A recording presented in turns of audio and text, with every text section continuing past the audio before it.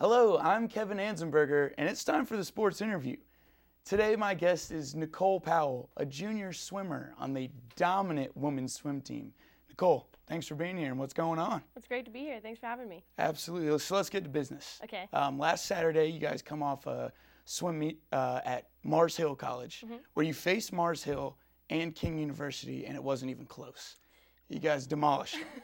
And actually, this whole season, you guys have been just outstanding victories against your opponents, with the exception of Carson Newman. But I just want to know, what is your mindset going into these cakewalks of victories? You're winning by over 100 points. It's something that we struggle with a lot because it's hard to go in and race and not try to race to their ability, because it would be very easy for us to go in and just kind of play around in the pool and finish first. But Dave always tells us it's not about how fast they can go. It's about how fast we can go. And so as a team, we try to push each other and race our teammates for the most part. And even in those cases, sometimes it doesn't work out. But we just try to race each other. We had one, and Dave basically told us this is just like a normal Saturday practice where we're just going to go off the block, see how fast we can go, and not worry about where they are. So a lot of times we just kind of ignore the competition and race each other. Absolutely, and I got to ask you, you mentioned Dave. I don't know if he's cool with me calling him that, but is he cool with that?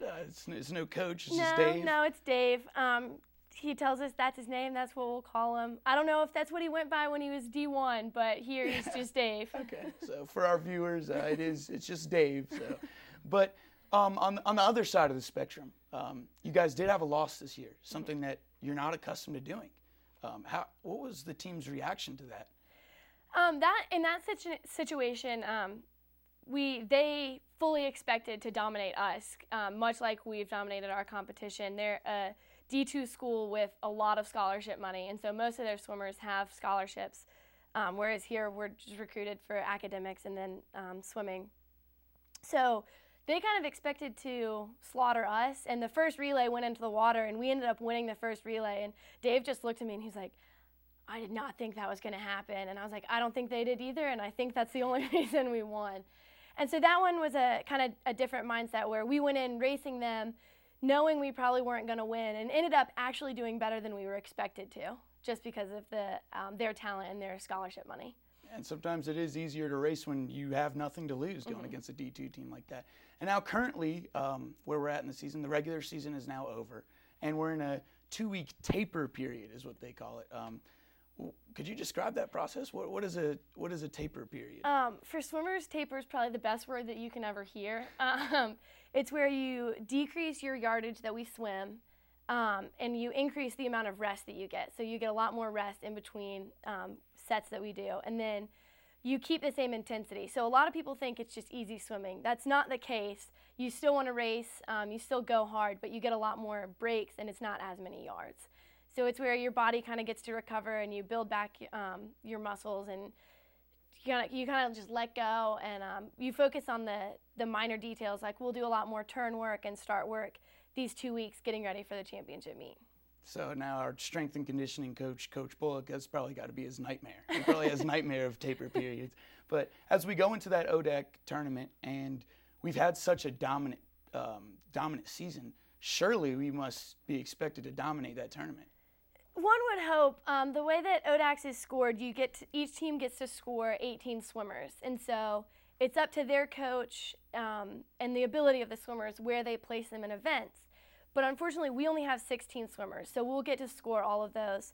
But teams like Washington Lee and Randolph-Macon and Bridgewater, teams like that, they'll have more than 18 people, so they get to pick their top 18 swimmers to score, and they'll do that based on where they can place the top. The top spots. And so I won't say it's impossible for us to win, but it's going to be pretty hard to compete 2 players down to be able to win. But last year we placed second, and that's where we'll likely place again this year. So, geez, it's an emotional roller coaster being on the swim team. You guys have lost against a D2 team. You dominate every swim meet, and now we're not even supposed to win the ODAX. Going into ODAX, our season, from what I understand, is not over. No.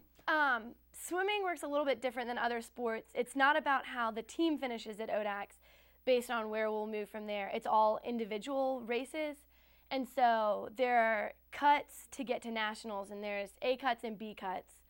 If you make the A cut, you automatically get to go to nationals. And then we have some relays that are close to that. And so our hope is that we can get a relay qualified for nationals. And in that case, anyone that's on that relay and has B cuts will also get to go. And last year we had Michaela Nolte and Allison Fowler both had B cuts. And so if our relay had placed, they would have been able to swim at nationals. So our hope is this year to get our relay to nationals and then give them a chance to swim.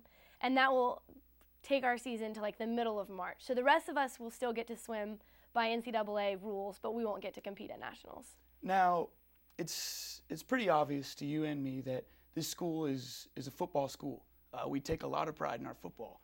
However, women's swimming, as long as I've been here, has been the most dominant sport I've ever seen. We only lost one meet this year. We're going to finish second in the ODAC. That's better than any other sport here. And we're going to compete on the national level. How are your feelings of just the reverse popularity? There's so much popularity in football and basketball, but, honestly, the women's swimming team is better. It's been hard. Coming in, my freshman year was the first year that Dave was here, and so he was kind of trying to rebuild the team and have a different attitude. And so that's what we've really tried to work on is not just getting wins and not just being the team that gets victories, but we want to work on making sure that we have the drive to come to practice every day and to work hard. And we have morning practices 3 days a week from September to our last one was Friday. So we put in a lot of effort to get those wins, and while some of them have been really easy victories, we do put in the effort so that at the end of the year we can really show the conference what we have. Now, you've told me you've had a pre-swim, pre-game ritual. Let's see it. Okay. Right. So everybody has what they do right before their race. Everybody knows Michael Phelps. He does like the big arm swings. Yeah. So you hit your thighs like this. And then you shake out your arms. This is what I do. And then I pop my neck. And then I push my goggles on, and then I get up on the block.